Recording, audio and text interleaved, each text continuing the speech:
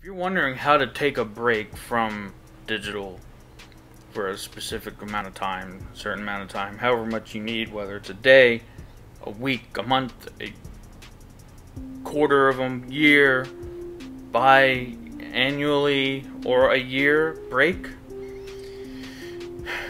I'm going to give you in this video ways you can detox and take a digital detox or a digital break, starting with number one. Take at least one day, or as much as you need, but it should be done weekly, one day without devices. Leave your devices at home. Leave your phone at home. Don't take it with you. Odds are you're at work and you're going to have the communication necessary you need if someone needs to get a hold of you. One day. Take one day without taking your phone anywhere. Number two, prioritize your day. Schedule time for your devices.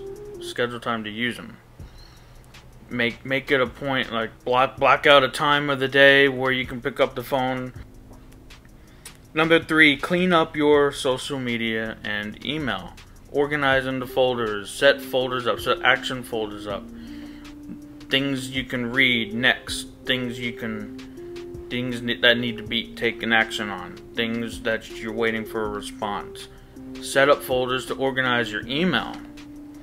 Clean up your email. You can do the same thing on social media. You can set up, I know Facebook, you can set up folders and watch links and watch folders. You can clean up your social media. Number four, 3 tasks. Assign 3 tasks to you that you need to do in the morning when you wake up before you ever touch your phone or your internet devices.